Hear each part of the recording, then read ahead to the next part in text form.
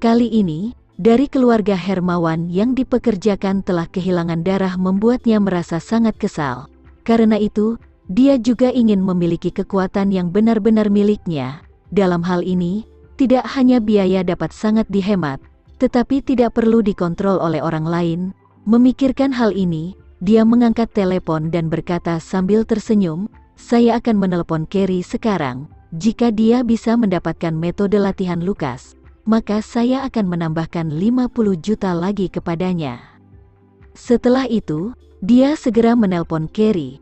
Namun, di ujung telepon, berbunyi, "Maaf, pengguna yang Anda panggil tidak berada dalam area layanan. Hubungi lagi nanti." Chen Sucipto tidak bisa menahan amarahnya, dan berkata, Carrie adalah orang yang ceroboh, dia terlalu nyaman. Dalam beberapa hari terakhir, ketika dia pergi ke Jakarta, dia berkata bahwa sedang beristirahat di pemakaman setiap hari, tetapi di telepon tidak bisa dihubungi. Bobby berkata, "Guru, orang-orang seperti ini biasanya menarik diri, dan guworem yang ada di tangannya dikatakan hidup dengan memakan otak manusia. Itu sangat jahat, diperkirakan bisa hidup lebih sehat di lingkungan pemakaman."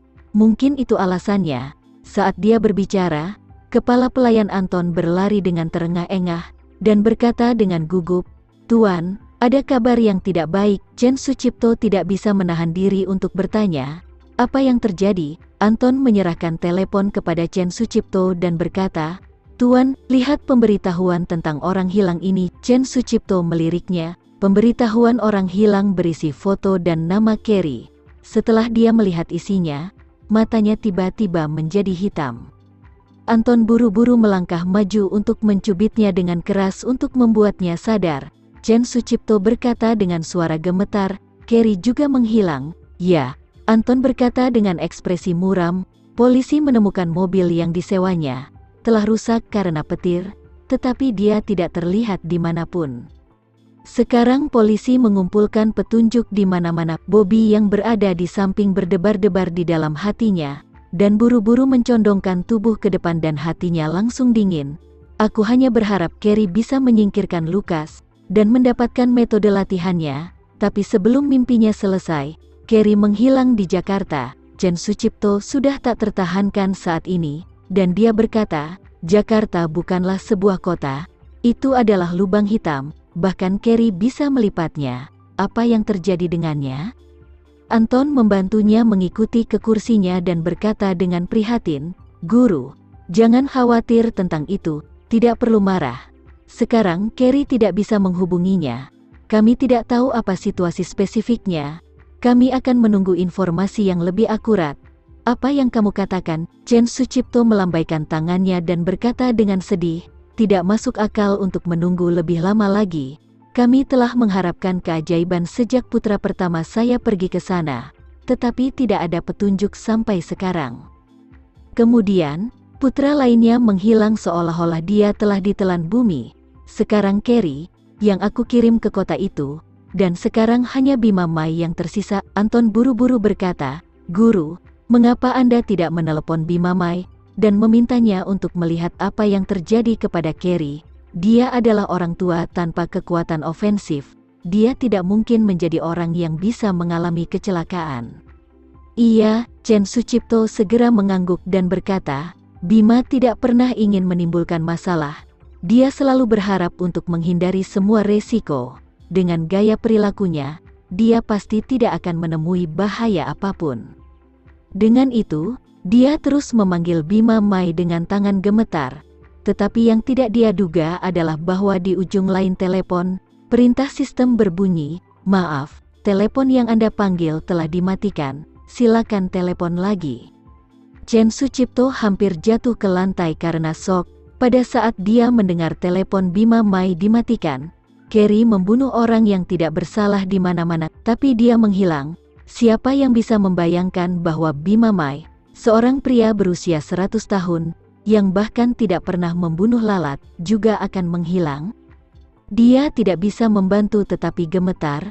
Mungkinkah orang itu tidak melepaskan pria berusia 100 tahun itu? Anton menyeka keringat dingin dan berseru, "Tuan, mobil Carrie dihancurkan oleh petir." Dia sendiri pasti tidak bisa terhindar.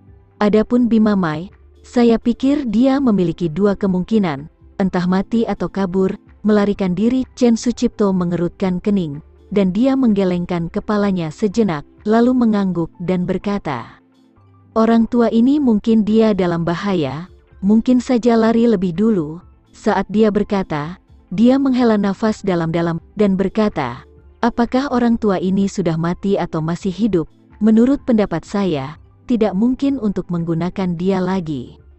Carry mungkin akan berakhir juga, dan aku tidak punya kartu lagi di tanganku. Anton buru-buru bertanya, guru, apa yang harus kita lakukan selanjutnya? Chen Sucipto menggelengkan kepalanya dan bergumam, aku tidak tahu.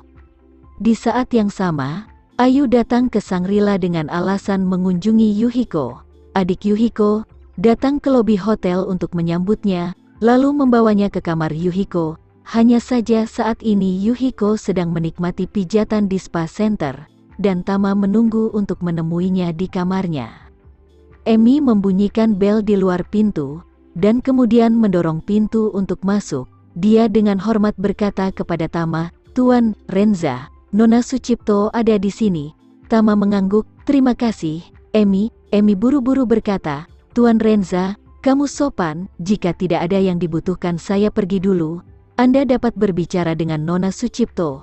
Setelah berbicara, dia melangkah mundur dan mempersilahkan Ayu masuk. Sejak Ayu mengikuti Emi ke ruang departemen, detak jantungnya terus bertambah cepat. Sekarang, melihat Tama duduk di sofa, detak jantungnya menjadi sangat cepat. Dia membungkuk kepada Tama dengan gugup dan bersemangat, berkata, Tuan Renza. Tama tersenyum sedikit, dan setelah mengundangnya untuk duduk di sofa, dia bertanya padanya, bagaimana perasaanmu 2 hari terakhir ini? Ayu buru-buru berkata, sangat bagus, terima kasih atas perhatianmu. Tama mengangguk dan bertanya padanya, kudengar kau membawa Ocean Shipping Group dari kakekmu. Iya. Ayu berkata, Anda meminta saya untuk menjadi kepala keluarga Sucipto dalam 3 tahun. Saya tidak tahu apakah saya bisa melakukannya, tetapi bagaimanapun, saya harus mengambil langkah pertama. Tama setuju dan berkata, kamu telah melakukan langkah ini dengan sangat baik. Bagi Anda, itu sudah dianggap sudah maksimal. Ayu tidak bisa menyembunyikan rasa malunya dan berkata, terima kasih atas pujiannya. Tama bertanya padanya, lalu apa rencanamu selanjutnya? Grup pengiriman laut keluarga Sucipto saat ini sepenuhnya dilarang. Jika Anda tidak menemukan jalan keluar dengan cepat, mungkin akan lepas dari tangan Anda. Iya, Ayu berkata, awalnya saya ingin bertemu dengan Tama dan mengobrol. Tanpa diduga, Anda akan menghubungi saya terlebih dahulu. Sebenarnya, saya berniat menjual seluruh grup pengiriman laut secara langsung dengan uang tunai. Gunakan dana yang direalisasikan untuk melakukan bisnis lain. Tapi aku memikirkannya nanti. Jika saya menjual grup transportasi laut keluarga Sucipto, maka kakek saya pasti akan membenci saya, dan seluruh keluarga Sucipto akan memperlakukan saya sebagai musuh. Kalau begitu, aku mungkin tidak akan pernah punya kesempatan dalam hidupku untuk menjadi keluarga Sucipto. Tama mengangguk dan berkata, kamu benar. Jika Anda langsung menjual seluruh grup pengiriman laut, itu sama dengan mengambil sejumlah besar kompensasi dan memutuskan hubungan dengan keluarga Sucipto. Ayu buru-buru bertanya, apakah Anda punya saran bagus untuk saya? Tama berkata, saya sedang untuk memulai bisnis pengiriman laut. Saat ini, saya memiliki cukup dana di tangan saya. Yang kurang adalah sumber daya yang siap pakai. Jika Anda tertarik, kami dapat mendirikan perusahaan dengan patungan bersama. Semua sumber daya grup pelayaran laut akan menjadi bagian kita. Ayu bertanya dengan gembira. Apakah saya harus bekerja langsung dengan Anda? Iya. Tama mengangguk dan berkata, tapi saya belum mau mengumumkan identitas saya. Jadi perusahaan pelayaran laut ini harus didirikan dalam bentuk perusahaan baru. Informasi pribadi saya tidak akan muncul di perusahaan ini. Dia tahu bahwa Tama selalu rendah hati, jadi dia berkata, selama Tama berbicara, saya akan segera mengintegrasikan semua sumber daya. yang dapat diintegrasikan dan melayani Anda dengan sepenuh hati. Tama berkata dengan serius, "Saya tidak ingin Anda bekerja sama dengan saya, karena saya sudah menyelamatkan Anda."